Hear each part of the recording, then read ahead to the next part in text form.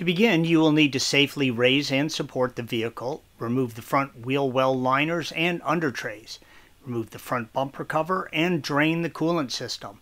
Please follow the link provided at the end of this video for step-by-step instructions and videos on all those tasks.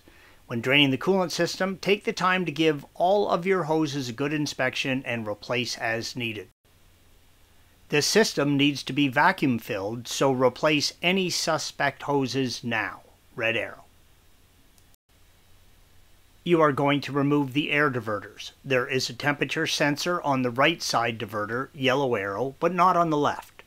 Release the two plastic clips, blue arrows.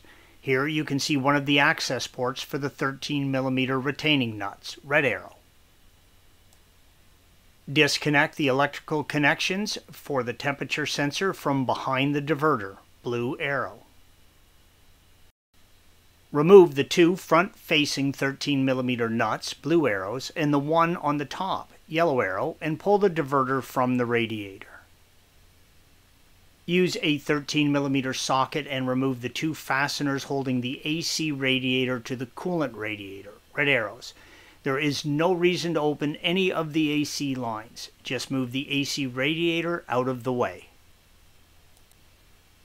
Disconnect the coolant line from the top of the right side radiator. Squeeze in on the tab, yellow arrow, and pull it back off of the radiator, blue arrow. If you are doing this for the first time, I recommend removing the cross brace, red arrow. There are two 10mm nuts holding it in place. Remove the three 13mm nuts holding the radiator assembly in place, red arrows.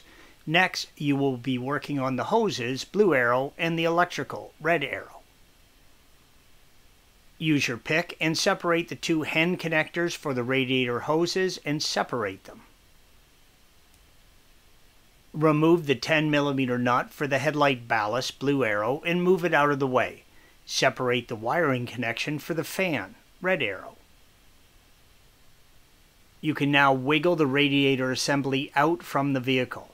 If you have a center radiator, you will have needed to separate the hen connection on the hose going to the center radiator indicated by the red arrow. This image gives you a good idea of what the radiators see in the form of wear, weather, and debris, yellow arrows. Remove the E10 bolt and slide the mount off the shroud and radiator, green arrow. Next, remove the two 10mm screws, yellow arrows.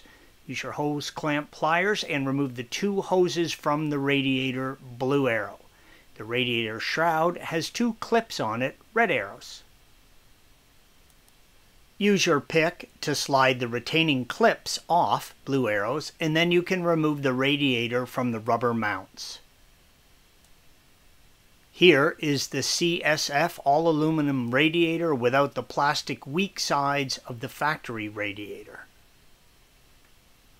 Installing the CSF radiator is a direct fit. Everything will line up as factory, yellow arrows. You will reuse the factory hardware and mounts, red arrows. Install the factory hoses after you replace as needed with factory spring clamps. Installation is the reverse of removal. Make sure to lightly coat all O-rings and hose connections with a little Porsche coolant gasket lubricant. You must vacuum bleed the coolant system. If the system does not hold vacuum, then you have a leak.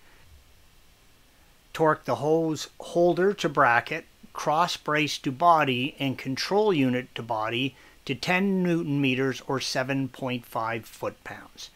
Torque the radiator bracket to body to 23 Nm or 17 foot-pounds. Thanks for watching.